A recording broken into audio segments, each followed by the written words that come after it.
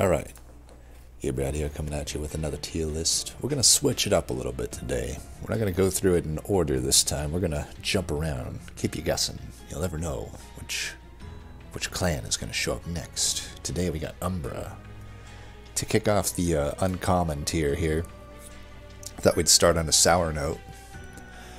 So Umbra, set it in the common tier, Umbra video, that I am not entirely sure Umbra is the worst clan in the game. Just kind of power across the board level. I'll reiterate that they feel the worst, and that if you go with a morsel game plan each time, you will not win a good percentage of the time. I'm confident of that. All that being said, the uncommon rarity is not, I repeat, not a strength of the Umbra clan. This is almost as bad as their banners, if not about as bad. Now that sucks too, right? Because Ring 4, Ring 5, and Ring 7, you're majority of the time getting just uncommons there. That's what you get. And I can't tell you how many times it's just a skip with Umbra. So many times it's just skip, and that can hurt. It really hurts when you're looking to add some power level to your deck, and you just can't. You'll see it at the end here. We'll go over it all once it's all said and done, but it's just a sad pool here at the uncommon tier for Umbra. Yeah, I guess we'll just get into it here. So, first things first, Cannibalize. I think this card sucks, personally. Every now and then, like once in the rarest of blue moons, it can be what you need. It can be good, particularly with Melting Remnant sometimes. But in reality, not really. Problem is, if you're so deeply into a Melting Remnant game plan, you're probably not really into morsels as a game plan. So like, the morsels now become a liability because they're entering your reform pool. Now maybe you're running moldeds and that doesn't matter, but maybe you're running Dark Calling, maybe you're running from molds, and then it's absolutely an issue. Unless you can eat them that turn, which maybe you can, maybe you can't. I find a lot of the time you can't really, especially against like Divinity. But for the record, as a sacrifice card, it's nice to have targeted sacrifice. It might be okay sometimes also just to get your tomb sacrificed or an imp sacrificed with Hellhorn. But that's about all I can say that's good for it. It costs an ember for some reason. You have to have a sacrifice target. That's the biggest downside, obviously. I mean, within clan, it makes no sense. Like, it's at best just kind of like a... Maybe you just put down a morsel and then turn it into better morsels with this. That's still basically two, like assuming you're just doing like a shade splitter and comboing with it. That's 2 ember and 2 cards for 3 kind of random morsels that you can't even really predict what will come out. You know they'll be the good tier. There's not going to be any rubber morsels, but beyond that you don't know. So I think it's bad, personally. I really don't think it's a good card, and I'm almost always skipping it and regretting it when I add it. And then, next one we got here is even worse. Cave-In. Now, for the longest time, especially pre-DLC, it was kind of a running joke that I would say, you know, Cave-In is the best card in the game. I was never being serious, but so it's always been bad, right? It's just been a joke of a card, but I can't even joke about it anymore. I can't even call it the best card in the game because it's so incredibly bad now. Like, I don't know why this thing continues to cost 2 ember. I could maybe see it being okay at 1. Then you can realistically, with some consistency, if you find holdover on it, that might give you an additional way to make morsels work on the mid floor. You can just overstack some morsels. It's still going to cost you an ember and a card. You can ember upgrade it, but you know, it is nice that you can upgrade things for 25 gold, you know, ember, but at the same time, there's a cost there that isn't really being always talked about, which is you could have put that on something better, right? So is it really worth it to put Ember upgrades on Cave-In? Currently, I would say no. Not at 2 cost. Maybe at a 1 cost you can justify it as kind of just a makeshift. It's. I mean, let's put it this way. Even with that, it's generally going to be worse than a Holdover Feast, which isn't even that good. I would argue you bring it down to 0 Ember.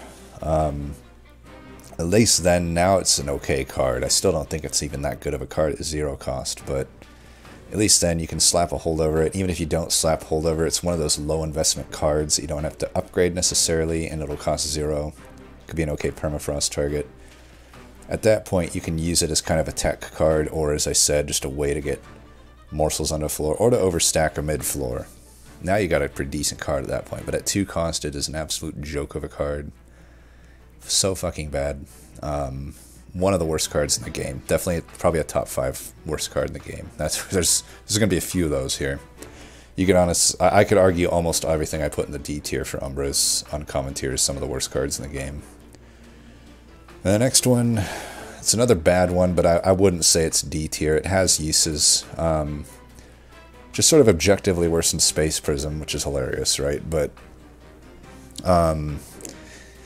if for some reason replaying it is a thing you need to do, which with a pip upgrade I find is rarely ever the case, but if for some reason you do, then it technically has a minor advantage over Space Prism. It still costs, you know, twice as much Ember. Well, no, infinitely as much Ember, because it's 0 Ember Space Prism. This is 2 Ember, so way more cost to get it going. But if you do need Space Extension and you didn't hit on Space Prism, you might be able to find this and make it work. So it does have some uses, but man, it sure is overcosted in my opinion. I mean, compare Old Magic. I mean, granted, old Magic is OP, but still, like, you can get an Old Magic that does this and like 2 other really good things for 1 Ember. So Crucible Extension sucks, but it's in the context of Umbra uncommons, it's C tier. It's probably D for most other clans even.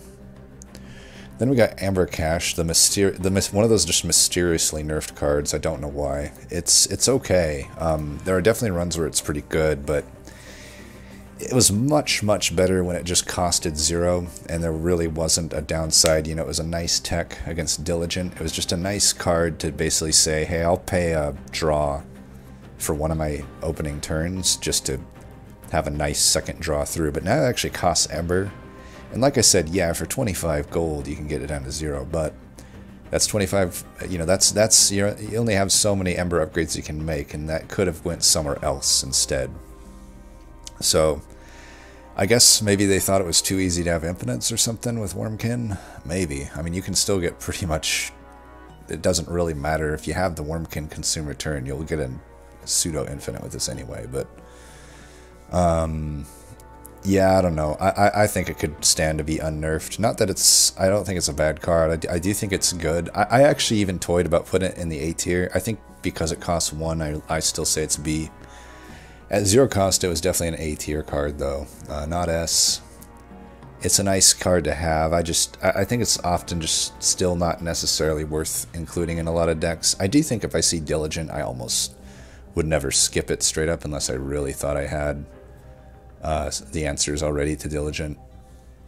But in a general sense, I think it's takeable a lot of the time, but not necessarily making sense in a lot of decks. It's certainly really good in like incant decks or decks that can really make use of the Excavated Embers.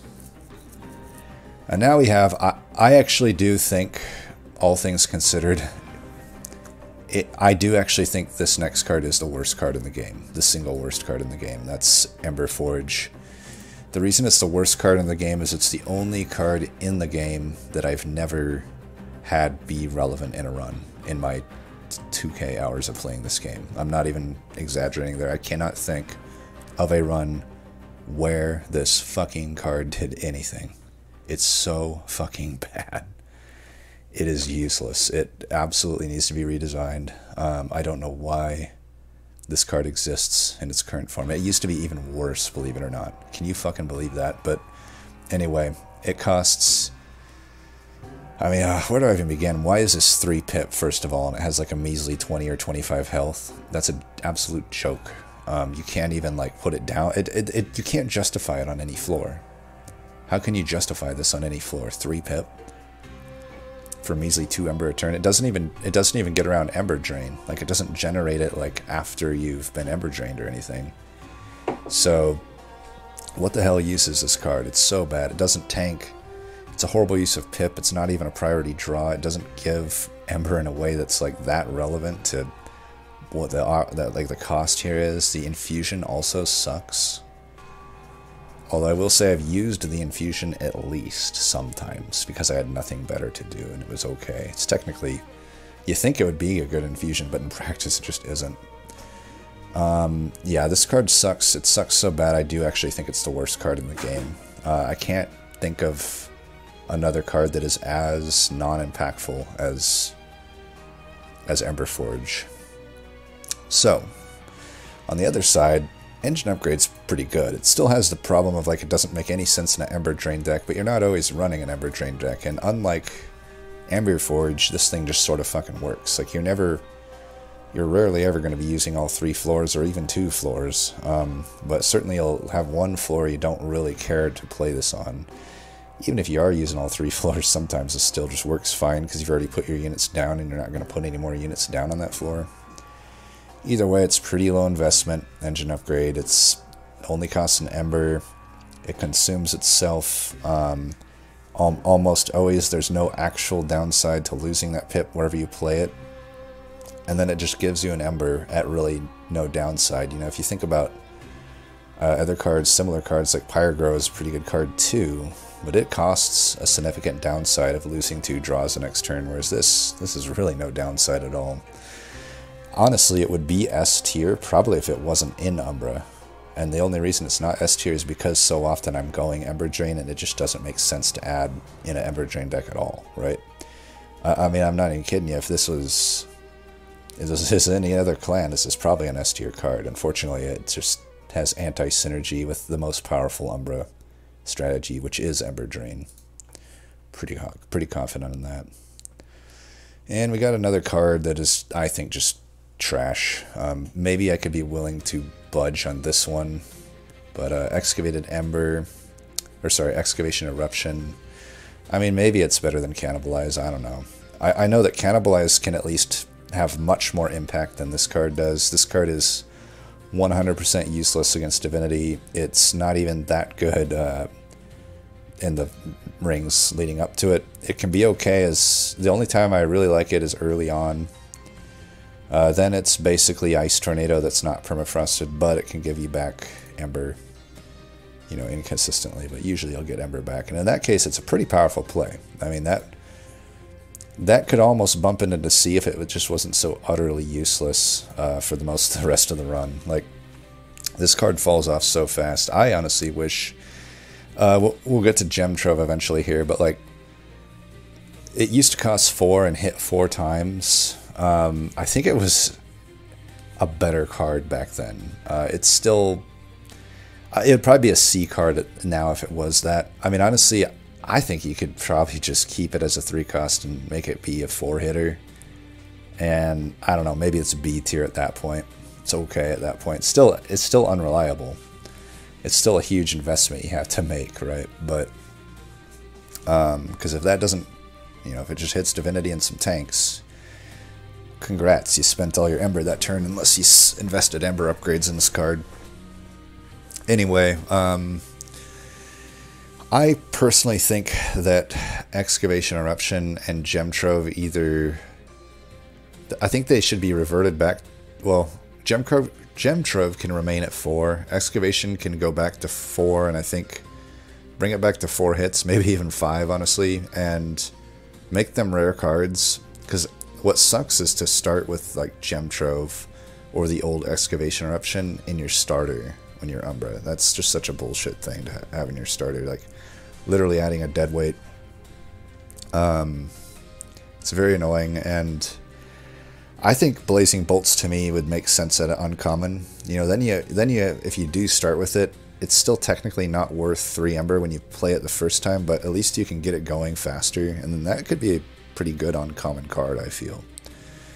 And then move something else. I haven't really thought about what other rare you could put in, but take your pick, basically. I think that could be a decent change. Anyway, though, I don't think Excavation Eruption is that good.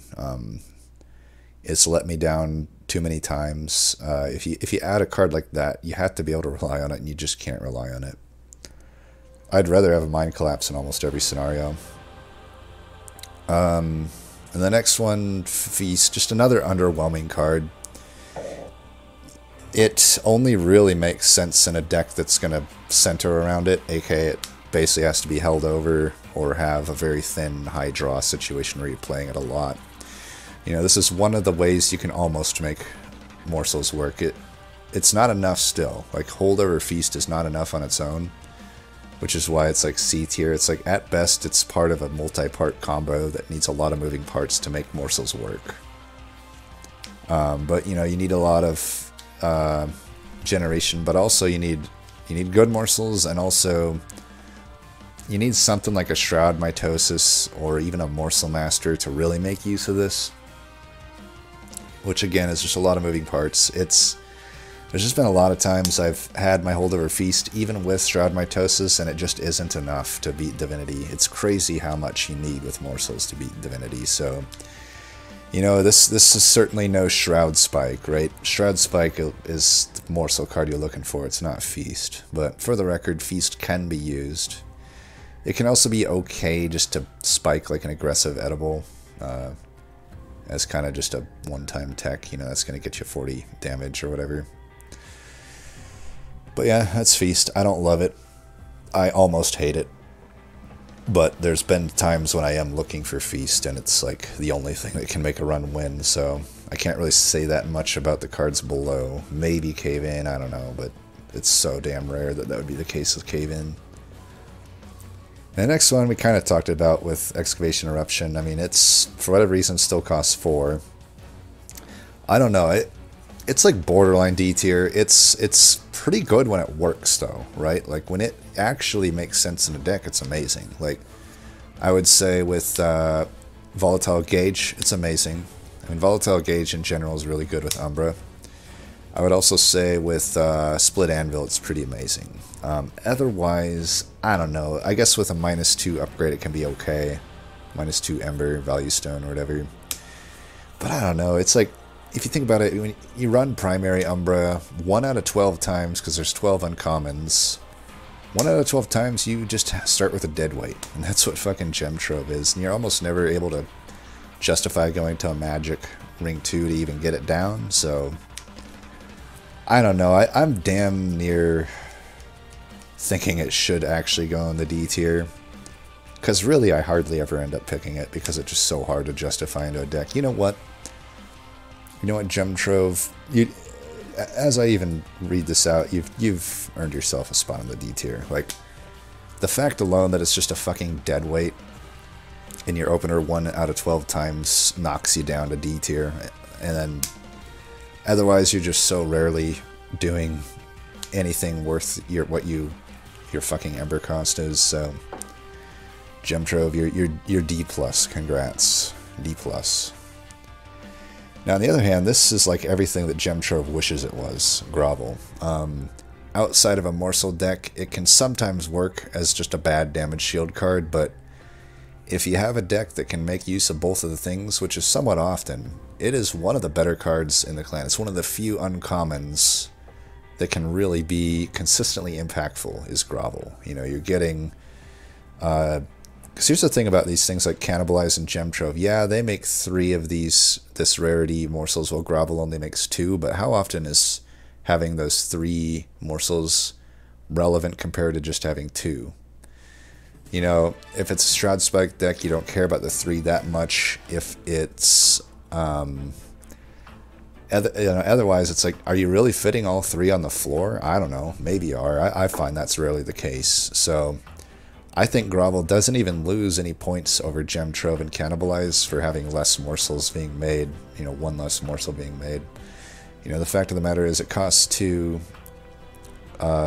which is much better than costing 3 or needing a friendly target to hit on. I think it's solidly in the A tier. I think Grovel is very often a kind of a game-winning card, and it's also just pretty solid otherwise. I wouldn't say it's super takeable. I'd say it's never like that much of a downside to have one in your deck, but there are definitely times it probably should be skipped. That being said, though, if you got any sort of need for damage, shield, or morsels, even if you don't have that much of a need for morsels, this can be pretty good into like patient if you never found anything better. Like, that's 2 chump blockers if he's not trampling. If you keep it under 135 shards, he's not trampling, and those chump blockers are relevant. And even if not, you have the damage shield that you can stack a bit there. I think Grovel's a pretty decent card, one of the few. Then we got Prism Retrieval. This card's pretty bad. Dare I say, as bad as it is, I think it's a little bit better in the DLC than it was prior. I thought it was one of the worst cards in the game prior. It's pretty bad. I wouldn't say it's quite, like, to me, Cave-In and, like, there's probably an F tier that should be created. Actually, can I do that? Adoro, yeah, we should do that. There really is a distinction to be made here. Trash tier, like Cave-In, and that's probably more accurate.